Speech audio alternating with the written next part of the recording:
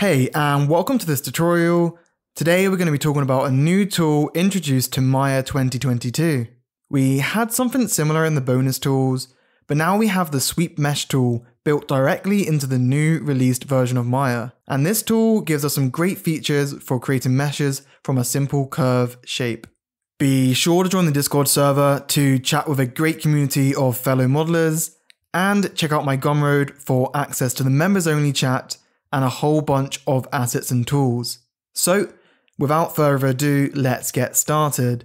It's a fantastic curved-based modeling tool, which basically works with the curves and allows you to turn them into meshes in one click.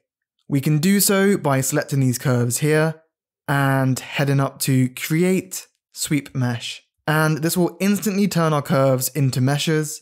And some of the most common examples would be for making fast wires or cables. Right, so let's go over some of the main options we can adjust. We can go ahead and adjust the number of sides, which is basically just deciding how much resolution we want to give to these meshes. We can adjust the scale profile to change the thickness just by moving this slider here. We also have twist and taper, which you should already be familiar with if you followed my extrude tool tutorial. One of the great advantages to using this new tool is the sweep profiles, which we can use to change the shape of our mesh. By default, we have poly, which is rounded and cylindrical. And next to that, we have rectangle, which is squared. As you can see, if I just zoom in here. But we also get some nice options for rounded corners, which we can adjust. And we will get back to these other profiles in just a minute.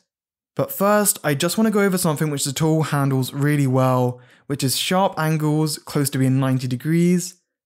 So if I just unhide my other example, and I'm just going to apply Sweep Mesh to my curve. And I'm just going to adjust the scale a little. So cool. So if we go down to interpolation, we can adjust this precision value to adjust the amount of edge loops being used. So you can see that here. And we can also toggle on optimize, which is only going to put edge loops where we actually need them, as you can see, which is super nice. The last thing I'm going to cover in this tutorial is custom profiles. So if I go ahead and unhide my other example, you can see that here I have created a plane with a shape on it. And if I go ahead and just choose custom profile, we will get this little pop-up box. And we just go ahead and change this from curve to poly object. And now we can just go ahead and select this plane. And you can see that our new profile makes our sweep mesh the same shape. We can make changes to our plane on the fly, such as rotate it. And you can see we get a live update.